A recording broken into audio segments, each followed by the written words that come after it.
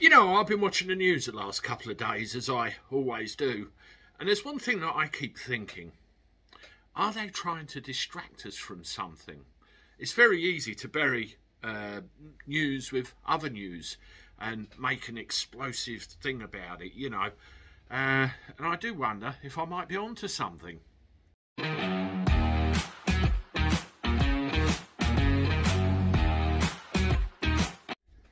Hello everybody, welcome back to the channel. Hope you're doing all right. I am not too bad, not too bad. Let me know how you are in the comments below and that everything's all right where you are. Well, yes, I just feel like they're trying to distract us. Do you? I mean, the latest thing, they're pulling all the Boris bashing out of the woodwork again. We've got all this Partygate stuff that's coming out once more, talking about who stitched him up, how, where, why and when, and you've got that blonde fella all over the news. And you've also got this situation that's come out in the last 24 hours or so, that Boris has nominated his own father for a knighthood. You know, a departing Prime Minister has the right to nominate certain people for certain awards, and he's nominated his own father for a knighthood. Now, that's nepotism beyond belief, in my opinion.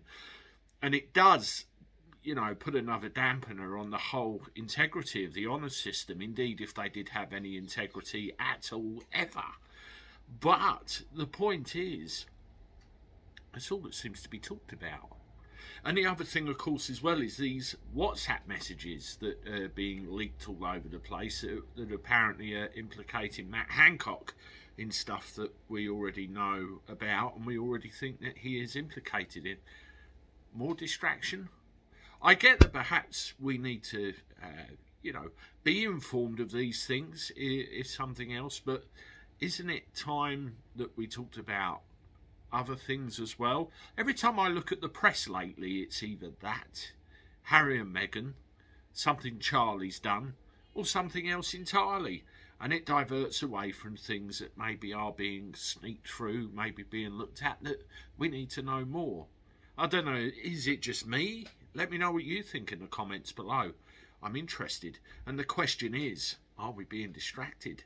Anyway, I'm off. I'll see you soon with another. Toodaloo.